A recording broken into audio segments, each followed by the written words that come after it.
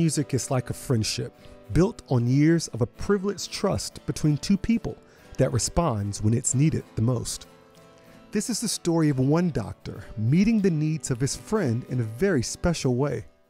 When somebody that you know professionally, especially a surgeon, reaches out to you and asks you to take care of them, that's a tremendous privilege and honor, because they know everybody in the operating room and know their skills. And so the fact that they sought you out to help them there's a tremendous amount of pride that comes with that.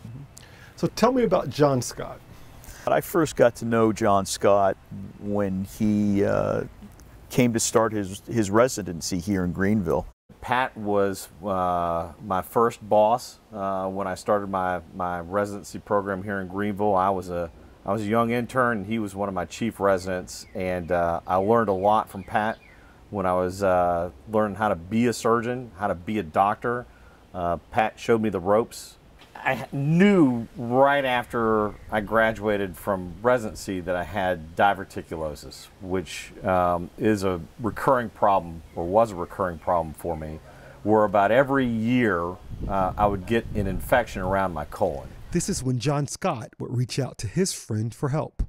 Every once in a while I'd get a text or a phone call and you know, saying that he was having trouble with recurrent bouts of diverticulitis, and he was on, you know, antibiotics, and finally he kind of reached out to me and said, I got to do something, because I seem to be on antibiotics more often than not, and I think I need an operation. Diverticulitis is inflammation of small pockets in the colon, also called diverticula. I would take some antibiotics. I'd feel bad for about 3 or 4 days, and it would clear up, and I wouldn't worry about it for another year. How would you know you had an infection in your colon? What did that feel like? Oh, it was pretty bad. I had some pretty severe left-sided abdominal pain. I'd usually get a low-grade fever. There'd be a lot of cramping. I'd get nauseous. Every time I moved, it would hurt. I think the very last attack that I had, it lasted for about 2 weeks, and the antibiotics just didn't seem to work like they had done in the past. I had the creeping fear that if I didn't have something done electively, you know, I was going to need something done emergently.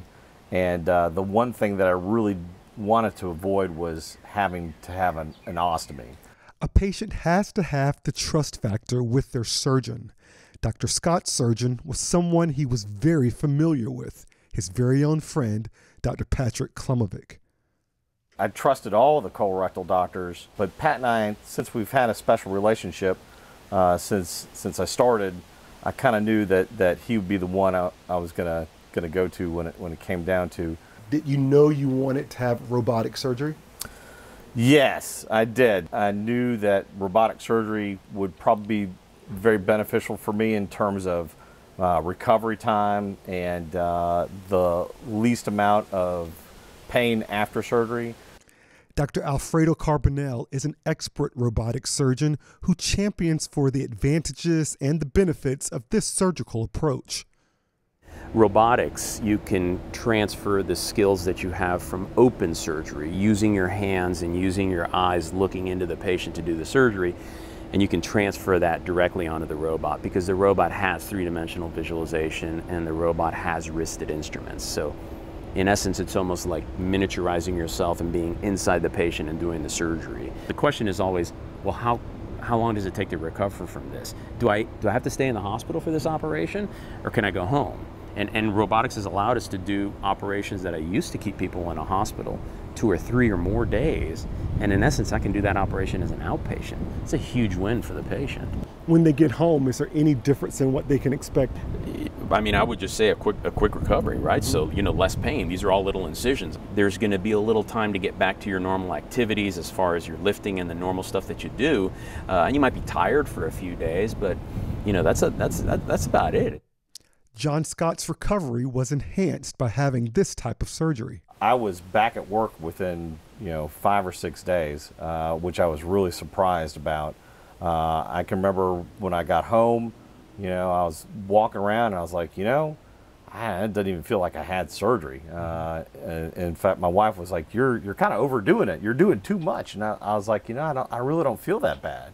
The doctors state that surgery didn't change their relationship. We were pretty close to begin with because of all that we've been through from training and being in the same department for the number of years. I guess had we had a complication, it might have changed things a little bit. But we have a lot of common interests. We both like baseball. We both like golf. We both have tooled around with guitars. So we've got some things in common that have drawn us together through the years, anyways. Has being a patient changed you in your role of being a surgeon? Absolutely. I wanted to make sure that my family was prepared, and that's what I like to do with patients and their families in my practice. Studies have found that doctors who have assumed the patient role show more empathy and possess better communication skills. So we now calling you the surgeon? Is that your official role? I guess that's the official role, I guess. The biggest thing is what a privilege it is when one of your friends or one of your colleagues comes to you to ask you to take care of them. Medical school teaches you how to become a doctor and to build trust with your patients. Life teaches you how to take that trust and become lifelong friends.